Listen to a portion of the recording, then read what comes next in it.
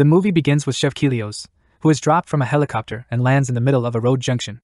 Some bad people come and pick him up from the street. When he opens his eyes, he is in a hospital and his hands are tied to the bed. He sees doctors removing his heart, with Johnny Vang watching nearby. He has a fake heart in his chest because his real heart has been given to Johnny Vang. After some time, Chev wakes up and realizes that his body parts are being taken from him. We know that Chev is very skilled, but we still need to see how powerful and determined he becomes with his artificial heart. He fights and hurts the two guys next to him, and then realizes that he is connected to an extra battery pack. After that, he goes to a quiet place that looks like a secret meeting spot for a gang. He defeats some guards easily and then tries to find where the bad person who has his heart is. This is amusing because in a normal world, having someone's heart means something completely different. Well, we are currently not in the ordinary world. Afterwards, he forcefully gets information about where Johnny Vang is from a criminal. The man says to him that Johnny is at the Cypress Social Club. Chev gets in a car, but begins to feel tired. He realizes that the battery pack is still connected to him. He calls Doc Miles, who tells him that he has been given an artificial heart called ABOCOR. Then, he tells Chev how this system functions. Miles explains to him that when the extra battery runs out, the built-in battery will start working and he will have 60 minutes before it stops working. He also says that he needs to replace his heart with a new one, preferably his own, as any other heart would not work for very long. Chev meets some guys who really like the car he stole. They talk and try to convince him to race. Chev's car gets into an accident, and the inside battery gets broken into pieces. Chev tells the boys to attach jumper wires to him so that his internal battery can be recharged. They are nice enough to help him start his car. Chev goes to the social club where he's surprised to see Rhea, who works there as a prostitute. Chev makes everyone leave the building as he searches for Vang, but Vang manages to leave just in time to get away from the monster. Rhea really likes him because he saved her life. She then tells him about the strip club where Vang is hiding. At the club, Vang is approached by Chico and his followers. The club is owned by the group, and it looks like they want to find out what is inside the red box. Chico and Vang work together, and Chico also gives Vang some sushi. After learning that sushi is made using human elbows, Vang proposes a deal to the person making it. In the next part, Chev meets up with Eve, who is now a dancer at the club. Chev comes into the club and brings a bad guy into the room where Vang and Chico are doing business. Chev tries to stop a fight between Rita, who he is just starting a relationship with, and Eve, who he has been with for a long time. Chico comes into the room and talks to Chev while trying to explain what's happening. He tells his dogs that they must bring Chev back without harming him.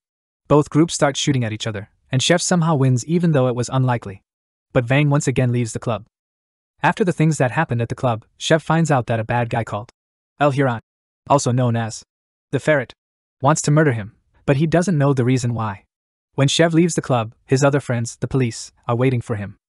They quickly attempt to capture him, and the situation seems very unfavorable for Chev because 7 police officers have him surrounded and begin to physically attack him while he is on the ground. Eve gets the police officers' attention away from Chev by making loud noises and shouting. Chev takes advantage of his girlfriend's desperate move and escapes in a police car. In the car, Chev and Eve talk and Eve tells him about a video she watched online. In the video, there is a guy who fell from a helicopter 14,000 feet in the air and didn't die. All of a sudden, the red-haired dancer from the club shows up in the car. It seems like she was there in the car while these two were working with the police. She touches Eve in a sexual way and seems very interested in Eve's body. The stripper tries to continue in the back seat of the car, but Eve doesn't seem to be interested. However, Chev has found a device to charge his battery. He keeps shocking himself with a taser that he got from the police officer. Chev then says that he has to locate Vang. The stripper recognizes the name and informs him that he is at the Hollywood racetrack. The person who takes off their clothes for money manages to remove the handcuffs, and Eve asks them for assistance too. Eve's captor is hoping that Eve will become occupied with something, so she releases the restraints on Eve. However, Eve ends up hitting her and causing her to lose consciousness. Chev gives a call to Miles. Miles tells Chev that he can put his heart back if Chev can get it from Vang. The doc also talks about why he can't work as a heart surgeon anymore. Unfortunately, they encounter a crowd of people who are protesting while they are heading towards the Hollywood racetrack. Chev meets Venus, who is the brother of Chev's partner Kalo, who has passed away. The boy helps Chev get away from some police officers on a bike. He tells Chev that he has a condition called Tourette's, which affects his whole body. Chev then tells the boy that a person named El Huron was involved in the death of his brother, in order to ask for the boy's help. Venus's body is not in good shape, so he can't control the motorcycle anymore. As a result, both of them crash on the side of the road. Chev is getting tired again at the racetrack, but Doc Miles tells him that rubbing his skin against something will create static electricity and charge the battery inside him. Meanwhile, Eve gets to the Hollywood racetrack just at the right moment. She helps Chev out when he gets in trouble with some police officers and an old lady. Chev tells her everything that happened, and she gets what he wants.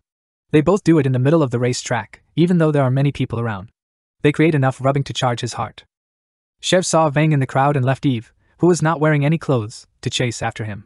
Vang escapes from Chev once more. Chev was about to get caught by security, but then Dom Kim shows up in a fancy car and saves Chev. He tells Chev that a well-known leader in a gang called the Triads, named Poon Dong, needs a new heart and has chosen Chev's. Chev murders Don Kim and his assistants after finding out that Don Kim wants to take him back to Poon Dong and give him a prize for it. After leaving the racetrack, Eve bumps into her former boyfriend. He wants her to either surrender herself or hide with him. Eve doesn't want to do that, so she makes him unconscious when he tries to strike her. Sadly, the police have taken control of her. Venus is seeing her arrest happen as she makes a phone call at a payphone. He contacts Orlando for help in finding El Huron. Orlando says yes, and they both choose a place. While looking for Vang, Chev gets on an ambulance and takes the battery pack for his fake heart. Then he leaves the ambulance and sees Vang on the street. They start shooting at each other and chase each other on foot. This time Chev defeats Vang, but he realizes that Vang's heart is not inside the box. Chev finds Vang lying on the ground and quickly contacts the doctor. The doctor tells Chev that Vang received a new heart 3 weeks ago. Miles informs him that Poon Dong's heart is in excellent shape and is currently beating strong. Just as Chev is about to hit Vang one last time, a gunshot goes through Vang's head.